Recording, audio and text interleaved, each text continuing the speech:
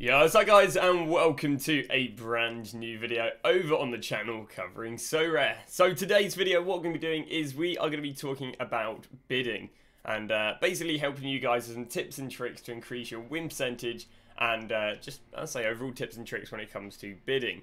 So before we do start, there is no better video to be a little bit of a sellout on this. If you are going to sign up, I would recommend using a referral, which is down below. Reason for this is if you sign up with a referral and you do win 5 cards on bid, you will get yourself a free limited card, which is tradable and it can help add to your profits. Whereas if you don't sign up with an affiliate, you're not going to get that free card after winning 5 cards of a bid. But just a little plug right there if you aren't already signed up and, do have any interest. But I'd imagine this video more, caters towards those who are already playing. So without further ado, let's get underway with the tips and tricks. Coming in, the first one is you got to be setting your expectations in win rate being a little, I don't know, maybe a little bit lower than what they already are. Now, I say I've been trading for about 2-3 weeks. So I've got a fair bit of experience on this. And if I go and send over to new card auctions, what you can see right here is you can see all the cards I've tried to win. So I've tried to win 1020. So 1,020 cards. That is a lot of offers. But what is my win rate? 127. So just over 10%, probably coming in about, I don't know, imagine about 12% win rate, which means I only win 1 out of every 9-10 cards I bid on. So when you guys are coming to me going, oh, I can't win any deals, bidding doesn't work and so on, you've got to understand this is sort of win rate. If you're bidding on 10 cards, only expect to win 1. So that is the first thing. I can show you right here the amount of auctions I've lost, cards on cards on cards on cards on cards. And some of them, the person outbidding me might have got them on quite a good deal, but, I say it just is what it is. So when it comes to bidding, first thing is maybe lower your expectations and win rate. I'd like to back, I'd know what I'm kind of meant to be bidding on these players. And again, you do get a lot of people really, really overpaying on bids because of the affiliate card, but still, there's still deals to be had. As you can see, when we're bidding, we are winning 1 out of every 10.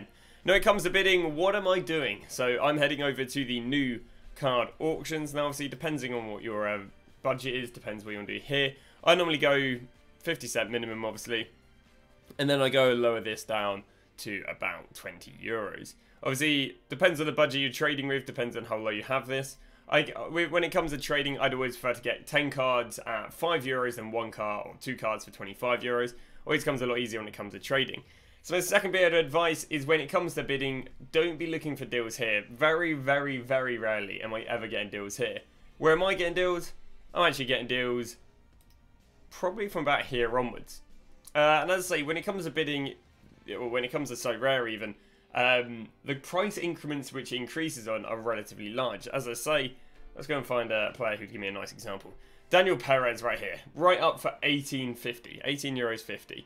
Well, maybe, what would you say? If the next bid should be, no more than 19 euros, 50 cent more. Well, actually, in reality, if I want to go and bid again, I've got to go and bid 20 euros 46. You see that? That's almost a €2 increment. And as a result, you can really see that when it comes to bidding, it really favours the person setting the price than the person following the price. So, right now, so I'd prefer to be the guy who sets them at 18.50 than be the guy who has to go, oh, is he a good bid at 20.50? Which is the whole reason why you scroll to this page rather than doing this page. Because on this page, there's already been a lot of people who've price set. And again, price set means they've basically gone, that's the maximum I'll pay for him, boom. Whereas if we go on a page, we can see that the majority of the cards are, €2, €5, €3, €2, €1, €1.40, 80 cent. We can see the majority of these cards are very cheap. And as a result, we're going to be that person who price sets. And again, if you're going to be that person who price sets, not only are the majority of the cards you're looking at going to be the ones that you're going to be bidding on, but it also means that you've got a higher chance of winning the cards and you'll be winning them at a higher profit. Which comes to my next point. You guys might be being a little bit ambitious with the profit. In reality, you want to be looking at about 10% of what the card you're bidding on. So if you're going and bidding on a card that is 10 euros or 10 pounds, you want to go and buy them for 9 pounds. So get them 10% cheaper. If you're looking at someone who's 20 euros, 20 pounds, you're looking to get them at 18 pounds. At most, add another pound to 10%. So maybe, £2 cheaper. But again, £2 cheaper on a card that's £10 is very hard to win. Trying to win a card that's £20, trying to win it for £17, a lot easier. So that's another rule of thumb when it comes to bidding, is don't try and bid, you know, don't try and bid on a card that's 50 quid for 20 quid. You're wasting your time and wasting your money, which could be in a different player. So that's that's another thing I'd say is, you know, don't try and be overly ambitious. Again, last thing you'll be doing is trying to win a card on bid for £20 when it's normally 50. That just doesn't happen. Like, generally, the win rate of that is so low, it's not worth your time. You're only looking at cards that, again, are something you can bid 10% cheaper on and then let it be. So, I guess we might as well cover this one here. I think it's quite given, though. But how do I know what they go for? Well, let's go load up Daniel Perez as he's starlighting the video right now. Daniel Perez of Club Brugge. And what we're going to do is I look at the data right here. We're coming in at one week, really. And we're looking at 20 euros, 21 euros, 19 euros, 20 euros, 20 euros, 20 euros, 20 euros. We ignore the blues because, as I said earlier, people overpay on bids. So we've got these two right here. So there's not a crazy amount of data, but we kind of go off the presumption these 20 euros. 20 euros, maximum I want to go and bid is 18. Therefore, I'll be honest, this guy right here is not getting himself too bad of a deal. But let's go and try and find someone we could actually go and bid on. What about Daniel Broziski? Daniel Broziski. Are we worth anything nowadays? No, we've been heavily dropped.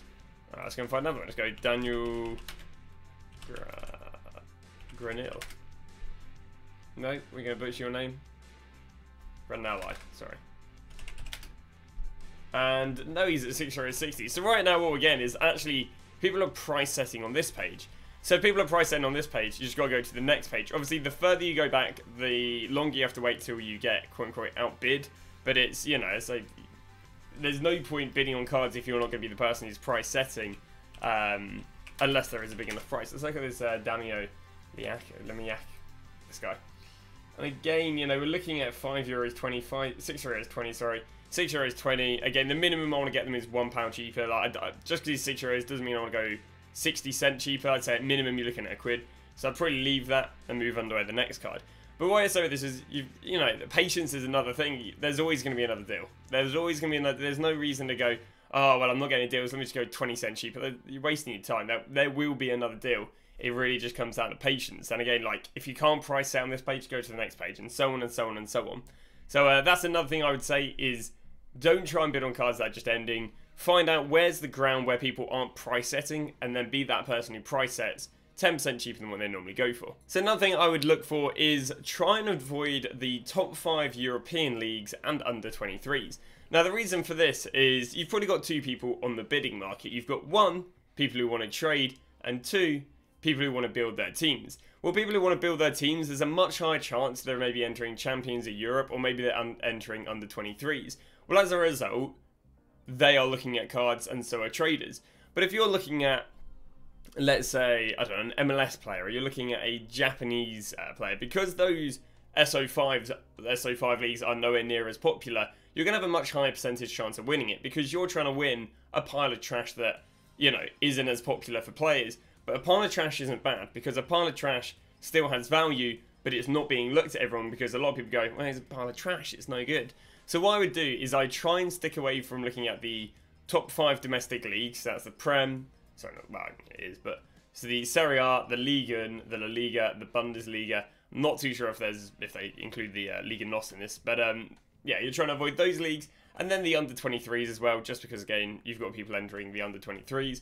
So someone like right here, Danej Mismik would be a perfect example, because people who are trying to build under 23 rosters aren't going to be buying him. People who are buying Champions of Europe rosters aren't going to be buying him. So he'd be like the perfect player that the only person really looking at him are people who are building All-Stars and just Europe. So let's go have a little look and see if he's actually a bid. Danijel Misik. It's all just about lowering your competition. Here we go. Here we go. Coming in at €2.40, €2.40, €2.40, €2.40, €2.40. Now, sadly, I'd have to get him for €1.40, which, no. So the last guy, this guy would have got him, but got outbid. But there you go. That is another tip and trick to, I guess, win a higher bids. Is try and go for cards that are only really being bought by traders rather than people who are building their SO5 rosters. So what an interesting observation I made when just looking at what the bids I won. Is quite a lot of the bids are just a very small increment above the round euro. So what I mean by that is you'll see that this one right here is €7.12, so 12 cent higher than the euro. €10.07, 7 cent higher than the 10 euro. €14.04, 4 cent above the euro. €20, 14 cent above the euros. €23.02, 2 cent above the euro. So what I've kind of come to, this, I mean, I do this consciously, is when it comes to bidding, I'll actually go and bid. If I have the choice of going for, let's say, €6.83 or €7.03, as long as it's not biting into the profit too much, I prefer to go with, you know, just above the euro than just under the euro. I think it's a little bit like, obviously, when people are selling stuff in real life and it's £9.99 rather than a tenner. I feel like, you know, 10.03 to the average person looks a lot more than, you know, 9.97, just because, again, it's just psychologically. So when it comes to bidding, what I'll do is I'll make sure I bid just above the euro rather than just under the euro, because it just helps with profits. So I found this example right here. We got ourselves David Selecki.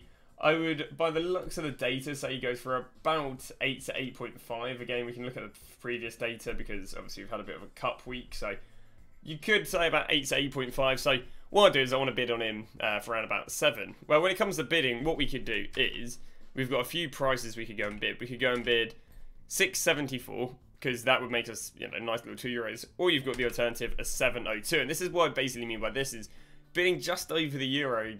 You know, it all comes down to, I guess, psychological sort of thing, but it looks a lot more than giving people the option of going bidding just under the euro, which again would be €6.74. So for the majority of the people, the 30-cent difference isn't going to have much of a difference, but it's just what it looks, you know. It's just really, again, it's just psychologically pricing. Not really, I guess, not proven, but if I just go back and look at all my data, there is an insane, you know, obviously it could just be because this is what I'm bidding, but there is a insane correlation in me mass winning cards and bidding just over the euro.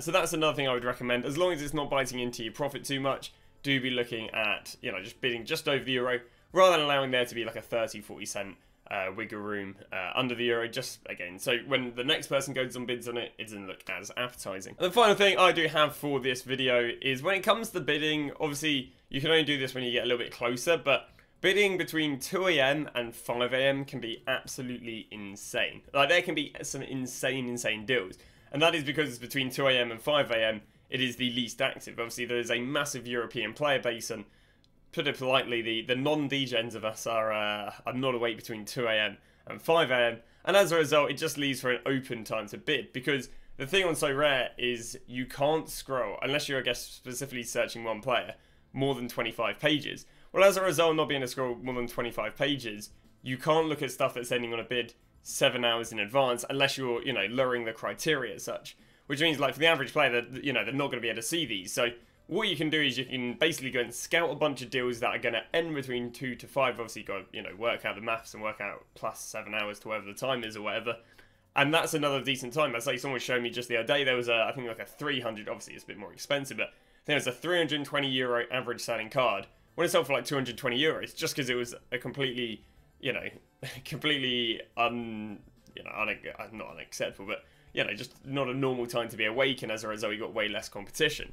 So that is going to be the final bit, is 2 AM to 5 AM. Obviously, I'm not recommending stay up to 2 AM, 5 AM. You just basically pre-place your bids, go about 10% cheaper than what they sell for, and obviously leaving yourself a nice little profit. But that is going to wrap it up for advice on increasing your bidding win rate. So main things, just expect about a 10% win.